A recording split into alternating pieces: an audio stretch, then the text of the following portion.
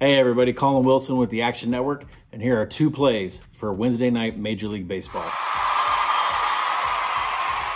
First, we're going to start with Danny Duffy, first five on for the Royals going up against the Detroit Tigers. Specifically, you should look for a K prop.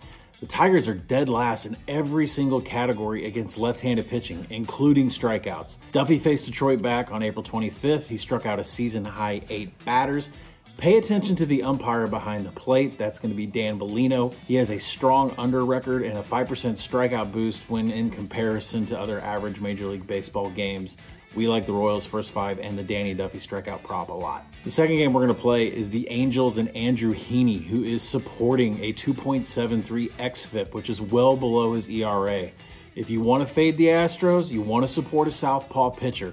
Houston is 20th in ISO against lefties, meaning they don't hit it very hard. They're 22nd in walk rate against left-handers, so it's a good spot to back Heaney. Meanwhile, the Angels love right-handed pitching. Urquidy has the absolute opposite going on with his xFIP and ERA, posting a 4.84 xFIP and the lowest strikeout per 9 rate in his short career. Just cross your fingers with this Angels defense and Angels bullpen. Back Andrew Heaney here.